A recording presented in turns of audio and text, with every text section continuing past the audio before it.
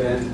The North Dakota Policy Council, if you're not familiar with us, we're an organization dedicated to promoting sound public policy that's based on the classical liberal idea of free markets and civil liberties, property rights, limited government, constitution.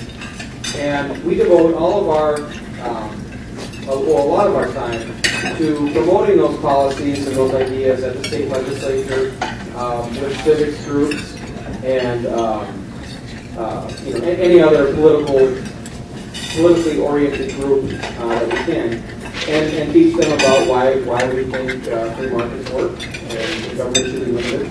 But the other part of what we do is kind of what we're doing tonight, and that's to hold events like these with prestigious authors and people who are well known within our movement for advocating the economic principles that we all share. And really, I can't think of anyone better than tonight's guest to talk about these things, because when we step back and take a bit and look at the big picture, when we look at history and economics and where we've been as a country and as a people, we need to understand those things before we can fix the problems that we have today, whether they're societal problems or problems with our government.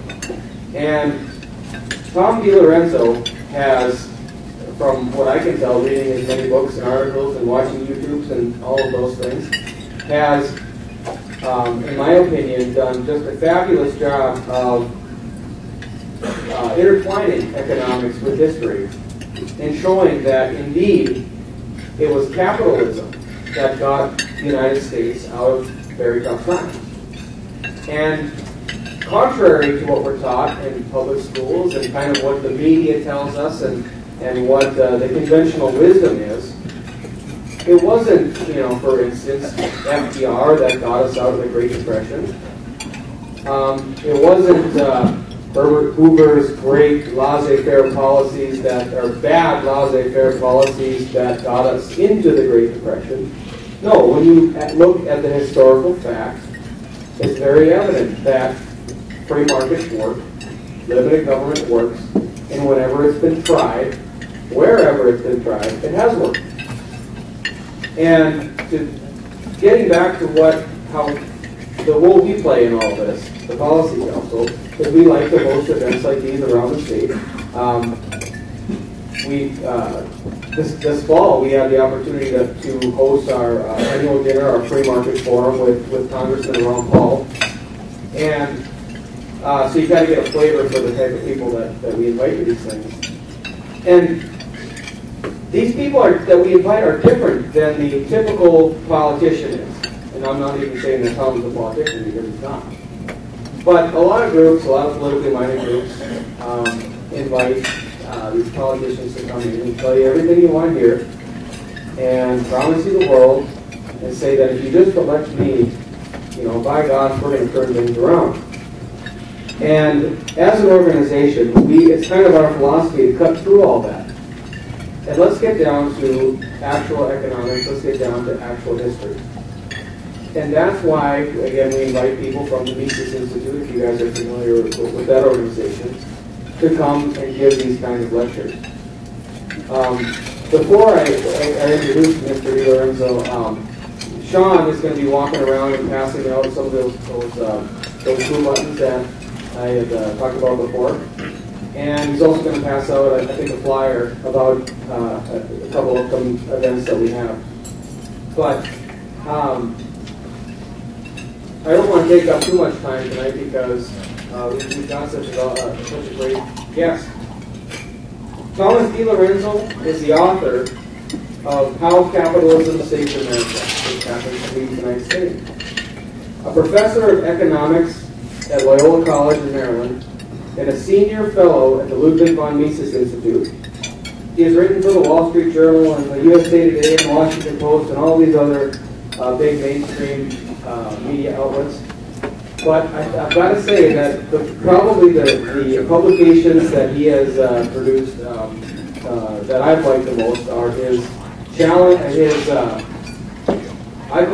hate to say contrarian view of Lincoln, because it's a factual historical fact. It's the record of Lincoln. But Tom has made a career, I suppose, on exposing someone who's known, especially to the Republican Party, as the great emancipator. And so I've really enjoyed reading, understanding exactly how Abraham Lincoln actually was, what the policies he pursued, the things that he said, as opposed to the things that we hear in public schools. But without any further ado, I would like to welcome Mr. Thomas DiLorenzo.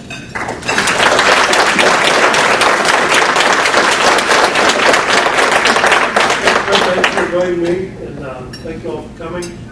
And maybe I'll explain a little context on why an economist like me would write a book on Abe Lincoln. And I've written several books that have a similar theme, and that Lincoln, I call him the political son of Alexander Hamilton. And I've written one book called Hamilton's Curse, or rather Hamilton's Curse. It's a critique of another book called Hamilton's Blessing. And at the time of the founding of America, many of you are probably familiar with this famous debate between Alexander Hamilton and Thomas Jefferson. And part of the debate was over whether or not government should use tax dollars to give to corporations to build roads and canals. And believe it or not, that was the economic policy debate in the whole first half of the 19th century. And so I wrote a book about Hamilton, who I sort of portrayed as the bad guy in the argument, because he wanted... Could you raise the microphone? Yeah, I can't hear you. Yeah. I hope it's turned on. Okay, I'll pretend I'm on karaoke night.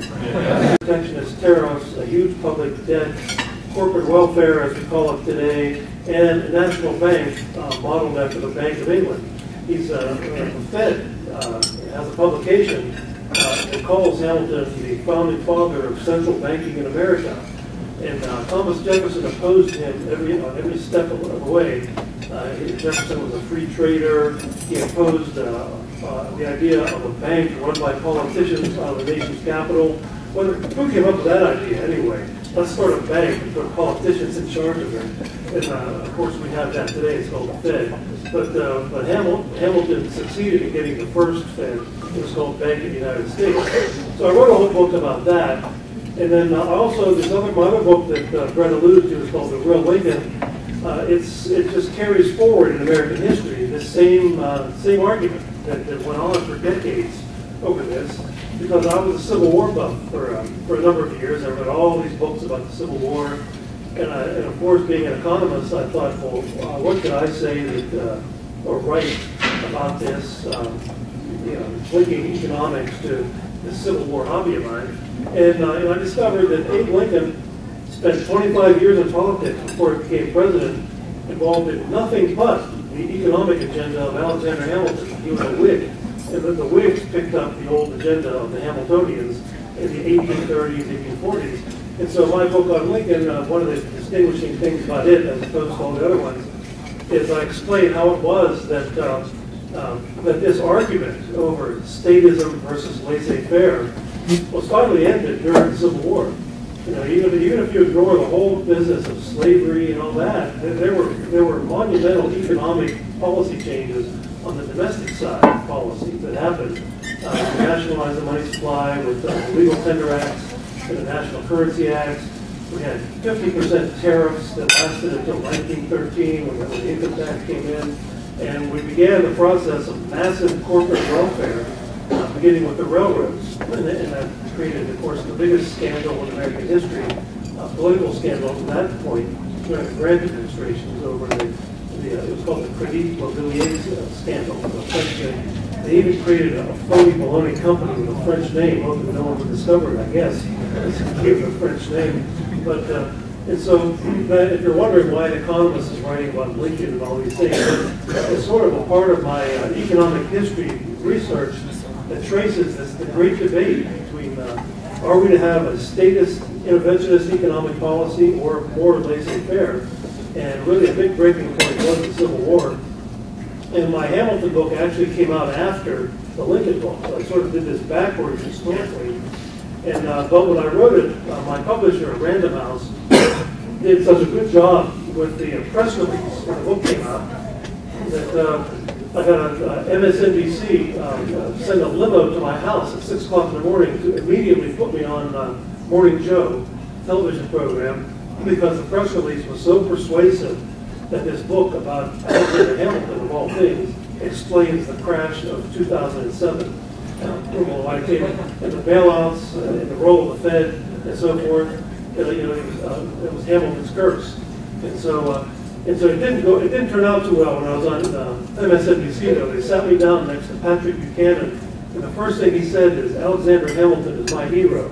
So they brought me in to talk about my book, and so they let me talk for about 10 seconds, and then about 5 of them just totally shouted me down. So I just sat there and let them go, but I did get the last word in. I said the very last thing before they went to a commercial break, and I said, at least Aaron Burr had a good reason for shooting someone, unlike Dick Cheney. So I let them laugh about whatever they want to talk about. And it was a good lesson in how these television, the big shot television networks, they're there to support the establishment in Washington. And they get somebody like me, or heaven forbid, Ron Paul, to challenge the establishment. They censor you, they try to drown you out. That's why they hate the internet so much. That's why they constantly hear about proposals to put a kill switch on the internet. They don't like that. And so anyway, that's just a little context of what, why it is that I've written books on Lincoln and Alexander Hamilton. And my next book is coming out this year. Has a very tame title of Organized Crime, The Unvarnished Truth About Government. That's the next one. But I thought what I'd do tonight is, since Brett asked me to talk about my book, How Capitalism Saved America, I want to talk about a part of one chapter that involves North Dakota, in kind of a big way, actually. And the genesis of this book, my book, How Capitalism Saved America, which I think we still have a few copies for sale on front, was published by editor at Random House after I wrote the Lincoln book. There was the Enron scandal. I don't know if some of you remember the Enron accounting scandal, and some people committed suicide over it, some people went to jail. And he called me and said, there's going to be the usual spate of books by Michael Moore and people like that, saying that all business is like this, all capitalism is crooked and corrupt and thievery. And so he said, why don't you use your thing? And I was known at that time for using history to explain economic phenomenon for a general audience. And that's what my Lincoln book was about. And he proposed, well, write a book as a defense of capitalism based on historical stories. Which is what I did. And so this was an attempt to be sort of an editor to that sort of thing. But of course, after the crash, the real estate crash of 07, the exact same thing happened.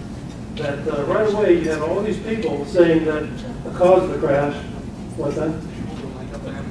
Oh, they are? I think they just have bad hearing back there. Like I said, keep close to the bar. But anyway, the short of as soon as the real estate crash happened, the economy crashed, the same cast of characters immediately swung into action, blaming it all on the free market.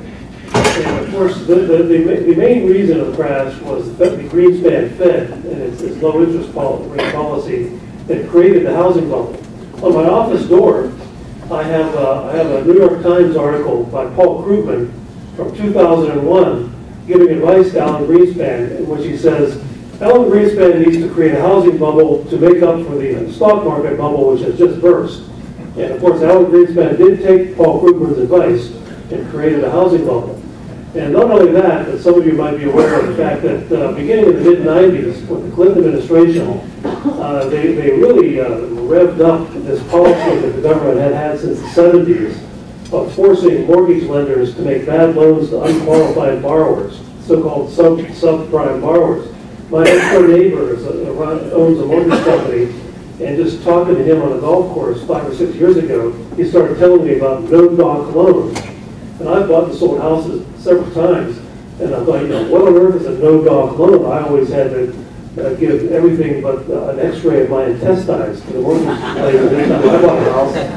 No, it was like, if you really have really bad credit and not enough income to pay the loan off, then don't worry, don't go out. You don't have to show a W-2 form. That was government policy beginning in 1995. And so, is it any wonder there was a subprime crash?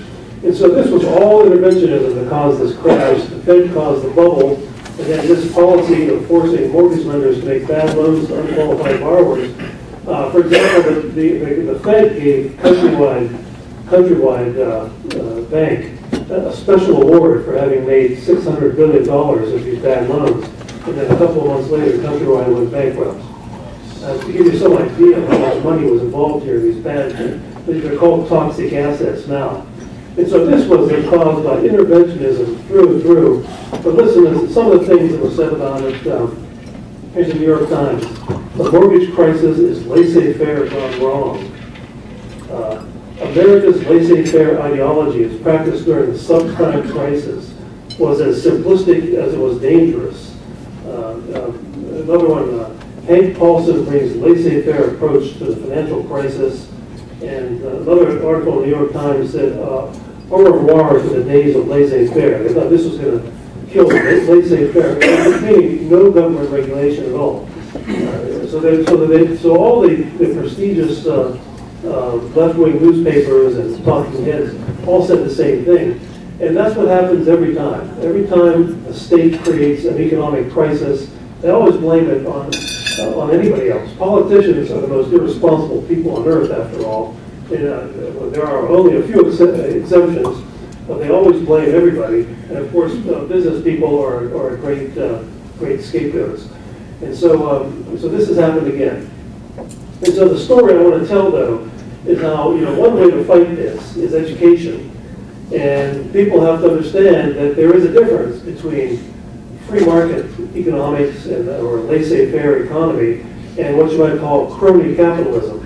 What usually happens is we have these problems that often are created by crony capitalism. That is, the system where there's a cozy relationship between businesses and government uses that, and the business use that relationship to finance the political careers of their benefactors, who then bail them out when they're in trouble. You'd think people would learn that lesson when the first thing the Bush administration did, which was carried forward by the Obama administration, is to make sure their buddies at Goldman Sachs got billions of tax dollars for the dumb business decisions they had made previously. That really spoke volumes, didn't it, on who government policy is really for with regard to the Fed. It even bailed out foreign bankers. Not just the American bad bankers, but the foreign bad bankers got bailouts from the Fed, which if it wasn't for Ron Paul, we would never know about this. And they finally got the Fed to do a partial audit from all of the political pressure that was still on them. So people need to understand there's a difference between these two things, because it's easy for the enemies of economic freedom to look at these corrupt deals, which this was a corrupt deal, the bailouts, and blame it on capitalism, and then make the case for even more control, more central planning of capitalism. The Fed caused the crisis, and then, of course, the first thing Bernanke did after the Fed caused the crisis and the bubble burst was to say, well, the free market led to too much systemic risk, so we need a new government agency, perhaps under the wing of the Fed, to regulate systemic risk and make sure it doesn't happen again. That's like putting arsonists in control of fighting house fires, putting the Fed in control of regulating financial risk. But that's what happened. So anyway, the story I want to tell you is about, it's an example of the type of writing I've done trying to get this point through in my own way. And the story involves one of the first big, large-scale efforts of government to subsidize corporations. It happened beginning in the Civil War, and in June of 1861, the beginning of the American Civil War, Abe Lincoln called a special session of Congress to do what? To get the ball rolling on subsidizing the building of a railroad from Iowa to California. That was the top priority. The war was on. There was a big Confederate army a couple of miles from Washington, D.C., calls Congress back to get legislation going to start building a railroad to California. That tells you a lot about what the priorities were in the Republican Party in those days. And of course they did. They started the building of the transcontinental railroads in a subsidized way. And the reason that happened right then in that period of history was that when the southern states seceded, the Southern Democrats had always been the primary opponents in this thing. Sort of the political heirs of Jefferson had always been the main opponents in Congress. But they were no longer there, they're gone. And so the Republican Party took advantage of this and did what they had been trying to do for 70 years, long before there even was a Republican Party. And so they got this going. And so by the time you get into the post-war era, you have the big government-subsidized transcontinental railroads. But you did have one counter-example. And many arguments were made that no one could ever build a railroad unless they had massive amounts of government money. And of course, that was why they got to be massive amounts of government money. There was one counterexample, though. Some of you, being from North Dakota, may have heard of James J. Hill. I'd be curious, how many people, if any, have ever heard of James J. Hill? There's quite a few in here. And, they built the builder of the Great Northern Railroad. Well, I distinguish in my writing between a genuine market entrepreneur, who was James J. Hill was, and a political entrepreneur. A political entrepreneur in business is someone who works the political system to either get subsidies of some sort for himself or to get laws and regulations passed that harm his competitors, or both. A market entrepreneur makes money by producing excellent goods and services at low prices for his customers. That's what a market entrepreneur does. And so to understand the difference between these two, it's really one of the best stories there is, comparing Hill to the people who built the subsidized railroads. The chief engineer of the government-subsidized railroads, by the way, was a man named Grenville Dodge.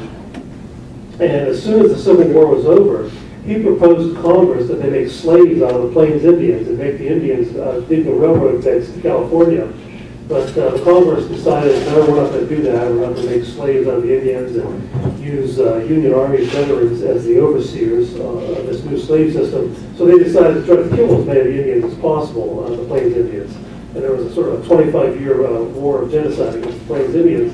And Sherman himself, General Sherman, was in charge of this war. And he said in his memoirs, the main purpose of the war against the Plains Indians was to make way for the railroads. So the waging of war against the Plains Indians was really a form of veiled subsidy to the already government-subsidized transcontinental railroads. James J. Hill built a privately funded railroad that investors funded. He accepted no land grants. He paid for rights of way through Indian land with livestock or money or whatever they would want to trade for. And he didn't have the ability to call in General Sherman's army to murder all the Indians.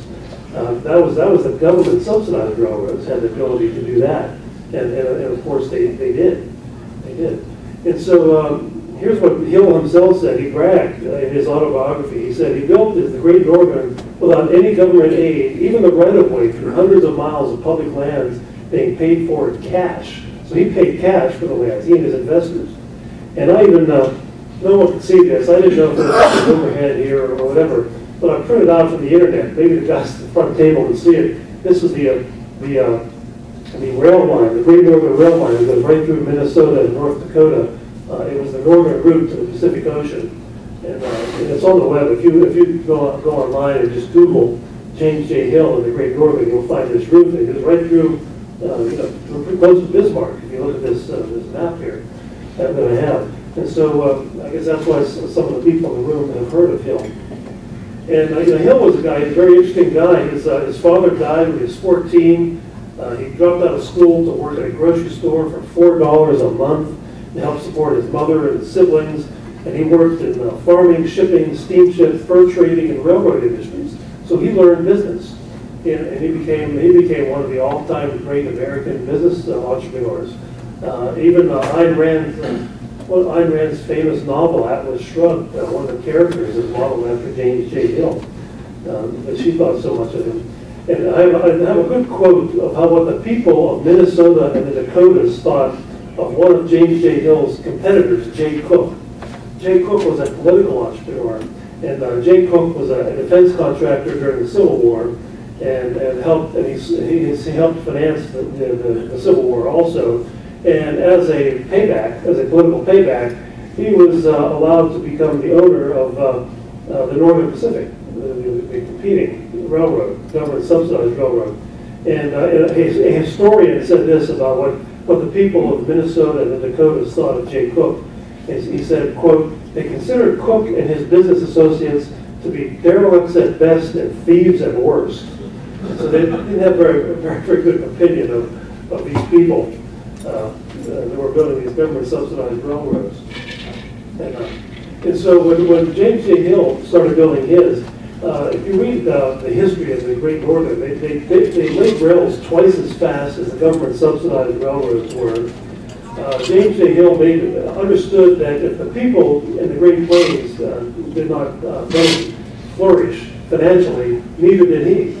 And so he sometimes gave cattle to some of the people out along the route. He subsidized the towns. He brought the biggest agricultural experts of the day for them to benefit from their knowledge, because he understood that if these towns didn't prosper, neither would he and his railroad. And so but the government-subsidized railroads were very different. And he also built the most direct route to the coast also. He hired an engineer who discovered the Marias Pass, which was a pass through the Rocky Mountains that had been discovered by Lewis and Clark in 1803, and no one had ever found it since then, but James J. Hill found it, and it knocked 100 miles off of his route. He used the best timber they could find, and they built the railroad twice as fast, and he ended up building the most efficient railroad by far. And he reveled in price cutting. The government-subsidized railroads were constantly trying to fix prices and gouge their consumers. They were constantly engaged in price-fixing conspiracies. But James J. Hill reveled in undercutting them all. They would all get together in a smoke-filled room and decide to increase their prices by 50%, let's say, and then Hill would come along and decrease his. And that would, of course, ruin the whole price-fixing conspiracy. And so you can understand why these government-subsidized competitors did not like Hill very much. And they eventually got their revenge against Hill. By the 1890s, they had the federal government pass two federal laws that outlawed price cutting on the railroad business. And of course, it was Hill who was the preeminent price cutter. He was just a smart businessman. He gave his big customers like John D. Rockefeller the biggest discounts, volume discounts. And the rest of them were unwilling or unable to do that. And so they had a law passed that outlawed discounts. They said it was discriminatory. And we can't have discrimination, can we? We can't have price discrimination. And so if you look at his route, which I held here, it's a pretty direct route, pretty straight line from the Midwest through the northern United States to the West Coast. But the government-subsidized railroads were very different because they had to rely on congressional votes to keep the subsidies going. They were paid per mile subsidies. Paid per mile subsidies. Think of the incentive that creates. The government's going to pay you a subsidy for every mile of track that you lay. And so they would build, winding, circuitous routes. If I had the map of these railroads, it would look like a cobweb up here. And also, every politician in the West said, you only have my vote if you run a separate line to my town. And so the separate line to my town might have been totally uneconomical. No good business person would ever run a line there because it's not a business, but they had to do it if they wanted the subsidy. And so they did. And that made it inherently uneconomical. They even built, Grenville Dodge even built tracks on top of 10 feet of ice pack at the beginning of winter. And then when the ice melted, the track would collapse. But that was good. It was a good thing because he would get paid twice. He would get paid again for rebuilding the track. And so that's how it worked. Here's what one historian who wrote about the government-subsidized railroads said. He said, since Dodge was in a hurry, he laid track on the ice and snow. Imagine that. How many of you would be concerned about riding a train if you knew the tracks were on top of ice that could melt on a warm day? So naturally, the line had to be rebuilt in the spring. What was worse, the unanticipated spring flooding along the lower fork of the Platte River washed out rails, bridges, and telephone poles, doing at least $50,000 damage the first year. No wonder some observers estimated the actual building cost at almost 3 times what it should have been. And so the amount of waste was astonishing. One historian pointed out that James J. Hill is out there hiring the best engineers in the country to find the most direct route, whereas the government just blasted its way to the West Coast. They used, on an average day's work, they used more gunpowder blasting their way through the Rockies than was used in the whole Battle of Gettysburg in the Civil War. If anybody ever saw that movie, Gettysburg, that Ted Turner made, there's a famous scene of the famous artillery battle that went on. It was probably the biggest artillery barrage in world history up to that point, preceding Pickett's charge. And so just imagine a normal day's work, just using more gunpowder than that, trying to blow your way through the Rocky Mountain. Sounds like something government would do, doesn't it? And of course, it's enormously costly, but who cares? It's not your money. Okay, so of course that's what happened. Here's an example, compared to the super efficiency of James J. Hill. Here's a description from another historian of what the government subsidized railroads did to make profits. One of the top executives was Thomas Durant. This historian says, in 1866, Thomas Durant wined and dined prominent citizens, including senators and ambassador and government bureaucrats, along a completed section of the railroad. He hired an orchestra, a caterer, 6 cooks, a magician, then this historian puts in parentheses, to pull subsidies out of a hat, question mark, and a photographer. For those with ecumenical palates, he served Chinese duck and Roman goose. The more adventurous were offered roast ox and antelope. All could be expensive, were offered expensive wine, and for dessert, strawberries, peaches, and cherries. It's kind of like the dinner we just had here. After dinner, some of the men hunted buffalo from their train coaches. Durant hoped that all would go back to Washington, inclined to repay the UP, the Union Pacific, for its hospitality. So that's what a political entrepreneur did in those days, as opposed to Hill, Hill would even take the place of some of his workers. He would actually show up on the job and spell some of the workers if they looked like they were dragging it and needed help. And so later on in his career, Hill got into the steamship business, and because his railroad went all the way to the West Coast, and so he did that. He also talked Frederick Weyerhaeuser into the idea of shipping lumber from the Northwest to the Midwest on Hill's railroad. So he became a business partner with Weyerhaeuser, the timber company. And but eventually the government caught up with Hill. And the Interstate Commerce Act of 1887 and then the Hepburn Act of 1906, where Hill was still in business, made it illegal to charge different rates to different customers in the railroad business. And so if you had, volume discounts were outlawed. And so the railroads that were unwilling or unable to offer discounts, unwilling primarily, they got the government to say, rather than them cutting their prices, and they said, well, nobody can cut their price. Everybody has to pay the high price, no volume discounts to anybody. And so that was patently anti-competitive, and it was aimed at Hill. And then later on, the Sherman Antitrust Act was the first antitrust law, anti-monopoly law, at the federal level. It was passed in 1890. The first big federal antitrust suit was against James J. Hill. And of course, he was in no way a monopolist. There were hundreds of railroads competing in America, in the West, especially at that time.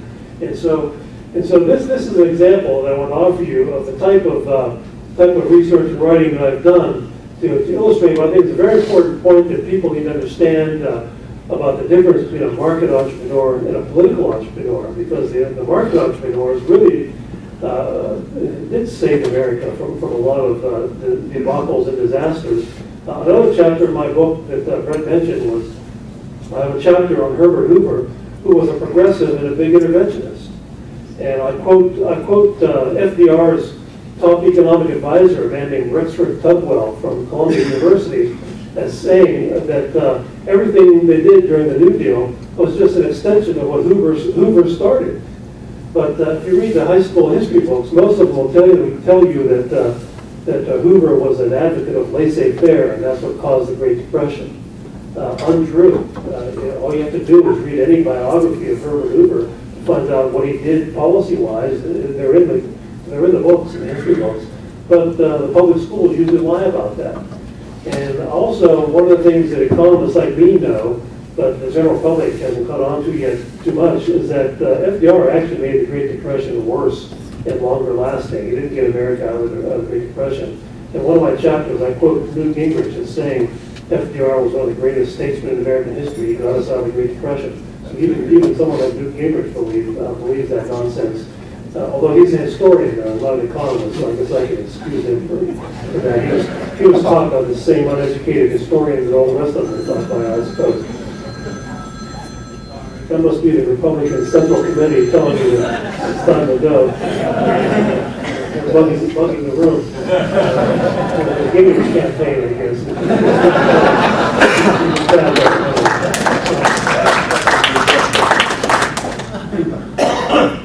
Ask them how that new colony is coming. They don't know why.